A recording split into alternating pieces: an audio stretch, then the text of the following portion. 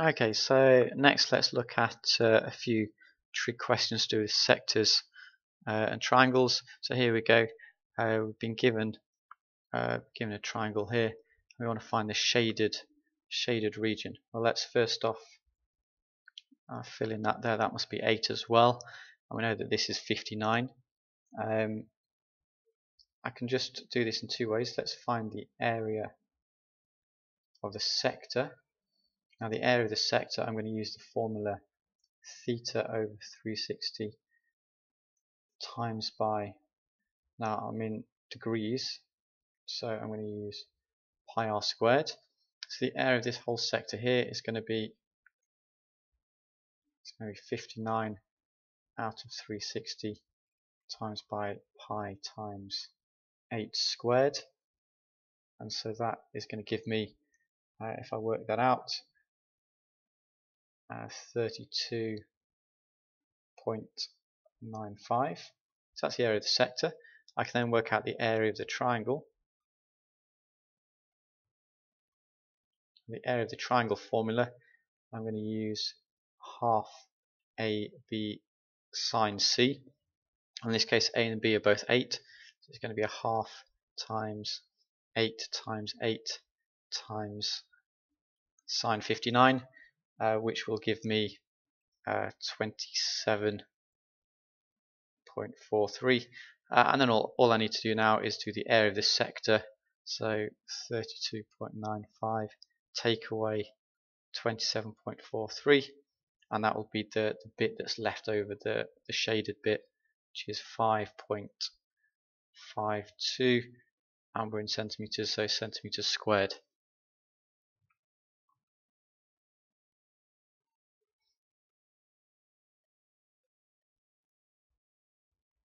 Okay, next question. A little bit more difficult. Let's try and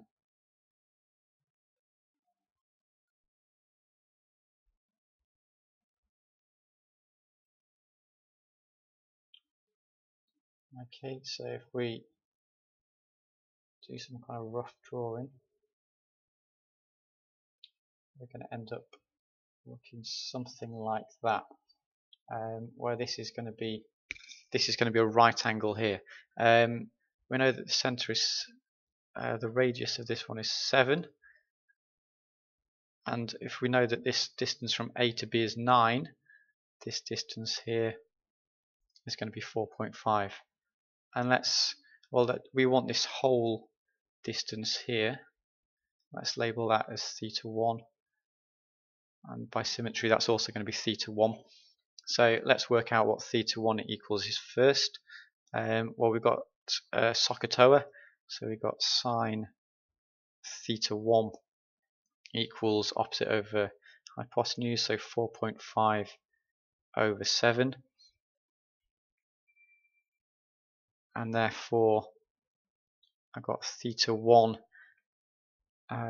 equals, well, it's around about 40 point something, and therefore 2 lots of theta 1, so that's that whole angle here.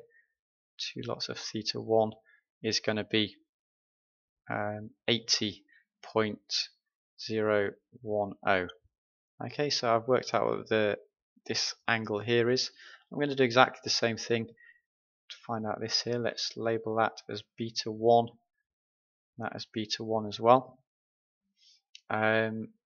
This time here, this is going to be 5, so I've got sine of beta 1 equals 4.5 over 5, and then I work out what beta 1 is, I times the answer by 2, so I'm going to end up with 2 beta 1s is equal to 128.31.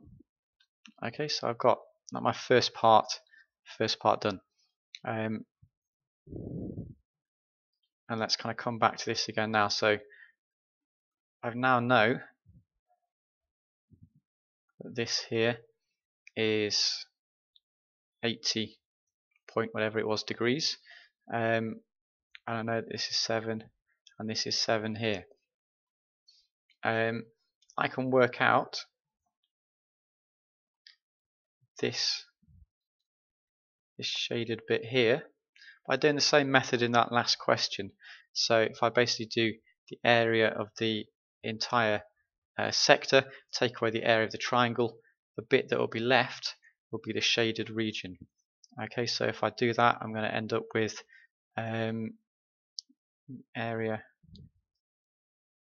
of the sector, and the area of the sector I'm going to use theta over 360 times pi r squared.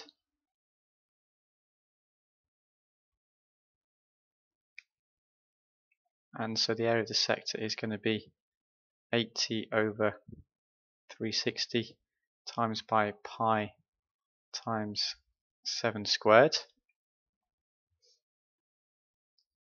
And equally, I've got the area of the triangle. Now the area of the triangle is going to be half AB sine C, which is going to be half times 7 times 7 times sine 80 point whatever it was, and then therefore this shaded region here is going to be the area of the sector, take away the area of the triangle, and if I do that, this shaded area, and let's call it shaded area number 1, is going to equal 10.08. Okay, so there we go. I've worked out this first shaded area here.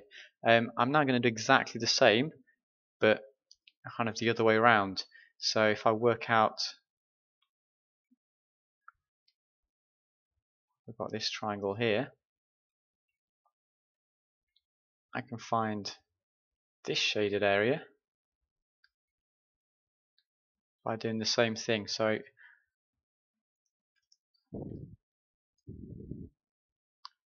this time I'm going to have the same as before.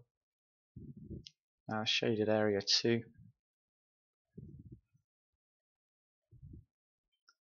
is going to be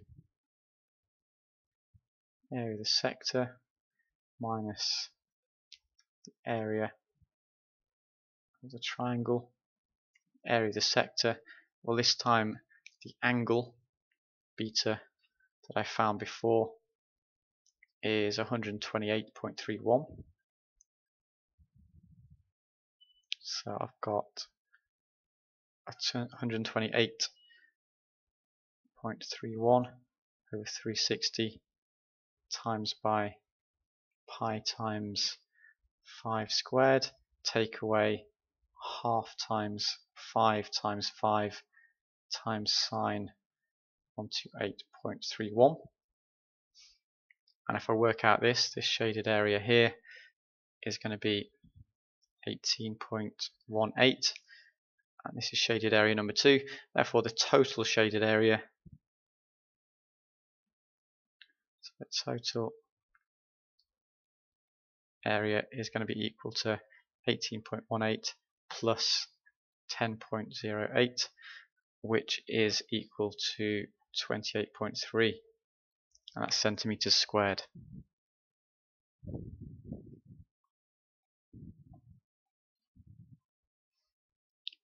Okay, and then the last question. Here we go. We've got outer circle with a radius of r. So this distance from here to the center is r. The inner circle has a radius of little r, and I want to find a ratio between these two radius, and I've been given a ratio between the areas A and B. Okay, well, let's see, how would I do this? Well, I can find the area of A, and now the area of A is going to be theta over 2 r squared, take away theta over 2r squared. For this I'm actually using the formula in terms of radians for the area of a sector. Remember, the area of a sector is equal to a half r squared theta, isn't it? So for the area of A, I'm basically working out the area of this whole sector here, taking away the area of this sector here. Okay, so that's the area of A. I can find the area of B, which is just putting straight into this formula here. So the area of B is actually theta over 2 r squared. Okay, just putting it into that formula there. The next thing to do is to use this ratio here. It's basically saying that A is twice as big as B. Okay, so A is twice as big as B.